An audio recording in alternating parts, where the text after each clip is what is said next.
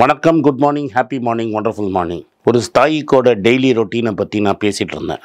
Stoicism நான் என்னங்கிறத உங்களுக்கு எக்ஸ்பிளைன் பண்ணேன். முதல் 2 பாயிண்ட் நான் பேசுறதுக்குள்ளேயே 10 நிமிஷம் ஆயிடுச்சு.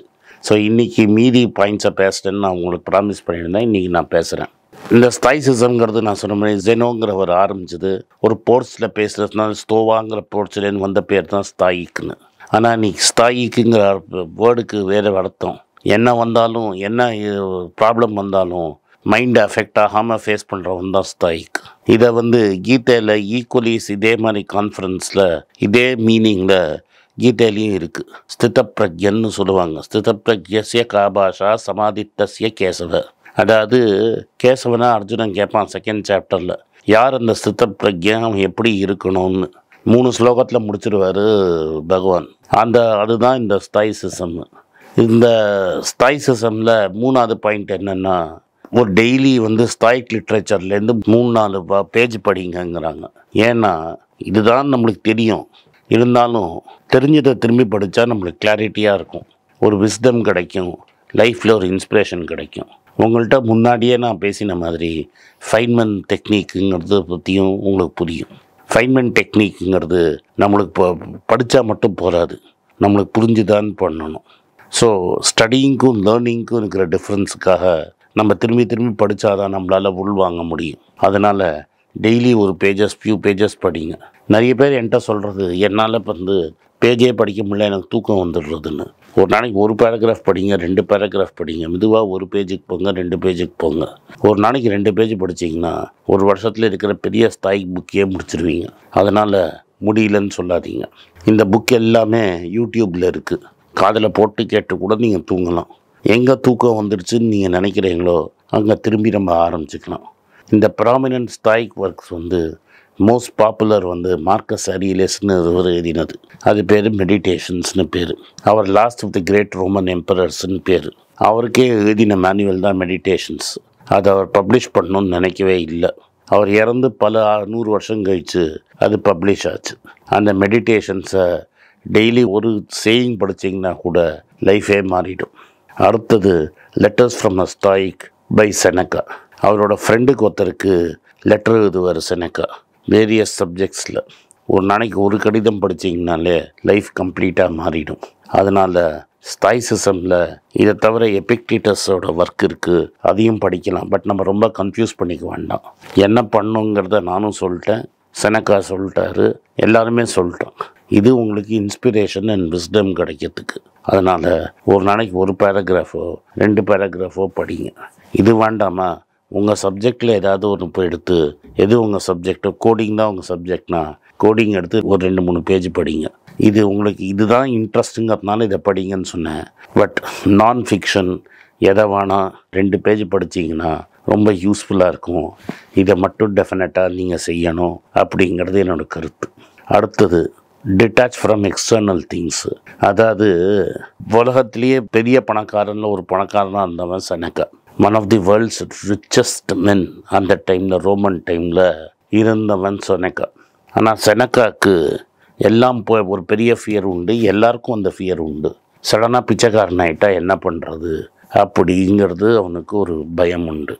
இது பிச்சைக்காரனாக இருந்தால் ரொம்ப கஷ்டமாக இருக்கும், நம்மளால் வாழ முடியாது அப்படின்னு ஒரு ஃபீலிங். அதுக்கு அவர் டெவலப் பண்ணது நெகட்டிவ் விஷுவலைசேஷன்.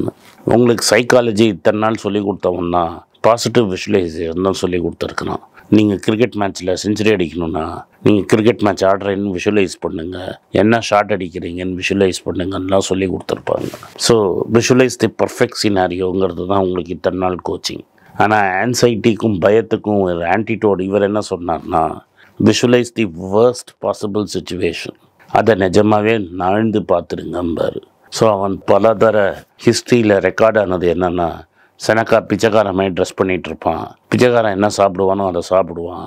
ஸோ நல்ல வைனு நல்ல மீட்லாம் சாப்பிடாம வெறும் லோவஸ்ட்டு கஞ்சி கூழை குடிச்சுட்டு காட்டன் க்ளோட்டை போத்துக்கிட்டு சுற்றிகிட்டே இருப்பார். சில்க் அண்ட் நென்னு நிறையா அவாய்ட் பண்ணியிருக்கிறாரு. இதுக்கு எதுக்குன்னா அவருக்கே ப்ரூவ் பண்ணிக்கிறது, நம்மளுக்கு அந்த எக்ஸ்டர்னல் மேட்டர்ஸ் வேண்டாம், பணம் காசு இல்லைன்னாலும் நம்ம இருக்க போகிறோம், இப்படியே தான் இருப்போம், வாழ்க்கை பாட்டுக்கு போயிட்டே இருக்கும், நாலேஜ் தான் நம்மளுக்கு இம்பார்ட்டண்ட்டு. அந்த நாலேஜ் எப்படியும் நம்மளுக்கு வரப்போகுது. அதனால் ஃபஸ்ட்டு கேஸ் சினாரியாவே நம்ம இருந்து பார்த்துட்டோம். அதனால் அட்டாச்மெண்ட் டு எக்ஸ்டர்னல் திங்ஸ் இல்லாமல் இருக்கணும் அப்படிங்கிறத ரொம்ப தெளிவாக சொல்லியிருக்கிறார். அடுத்தது அவர் என்ன சொல்கிறாருன்னா, focus on mastering your mind. மனங்கிறது இங்கேயும் அங்கேயும் அலப்பாயிர மைண்டை மாஸ்டர் பண்ணுங்க.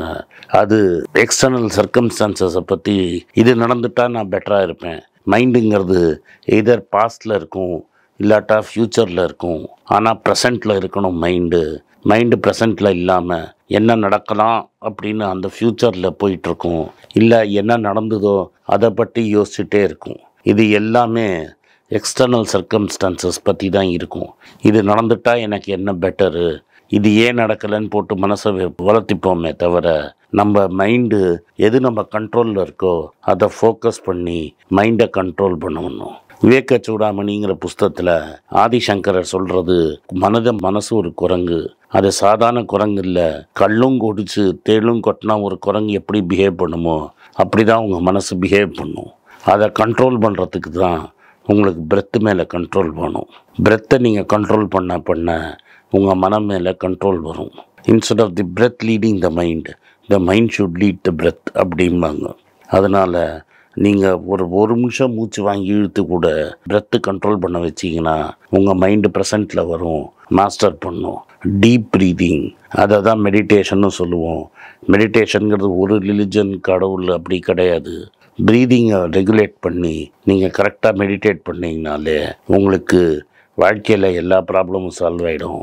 எக்ஸ்டர்னல் சுச்சுவேஷனில் நீங்கள் டிபெண்ட் ஆக மாட்டீங்க. இதை தான் செனக்காவும் சொல்லலாம், இதை தான் கீதையில் சொல்லியிருக்கு, இது தான் எல்லா புக்ஸ்லேயும் சொல்லியிருக்கு.